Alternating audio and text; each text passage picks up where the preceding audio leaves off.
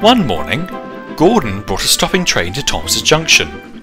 He was about to whistle to his old ally before he realised another engine was waiting with Annie and Clarabelle. Now this is a pleasant surprise. Tired of trucks, are you, little Percy? Thomas had trouble steaming this morning. He's bringing my goods down later.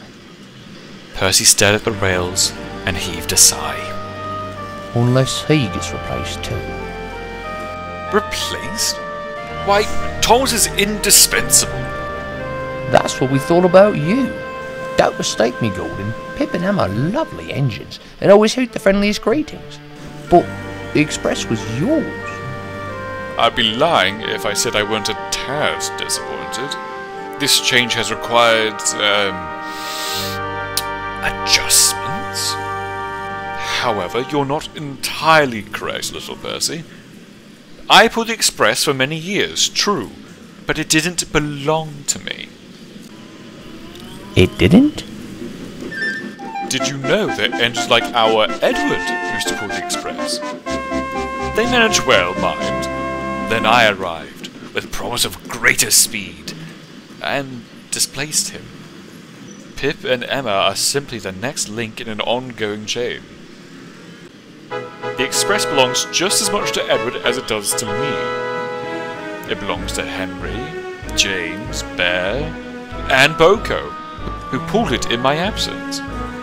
It also belongs to Thomas, Doug, and you. It does? Of course. It couldn't have gone out on time if you hadn't prepared it. I certainly wouldn't be caught shunting. I wouldn't want you to be caught shunting. You three were dreadful. The two engines laughed heartily. My point, little Percy, is that I am here to stay. They can replace me on the Express, but not on this railway. I'll go on going on, as long as there are trains to be pulled. Besides, if slow trains mean I can ensure your branch is running properly, I welcome them. Oh, is that it? I thought you might need to catch your breath. Catch my breath? Pah! A short distance like this is nothing. I don't know.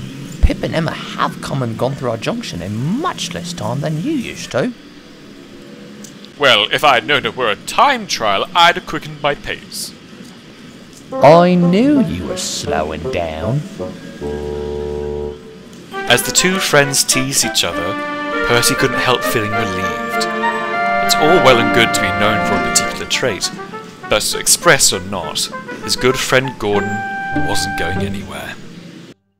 Well, I hope you enjoyed the video because it was not fucking made for kids.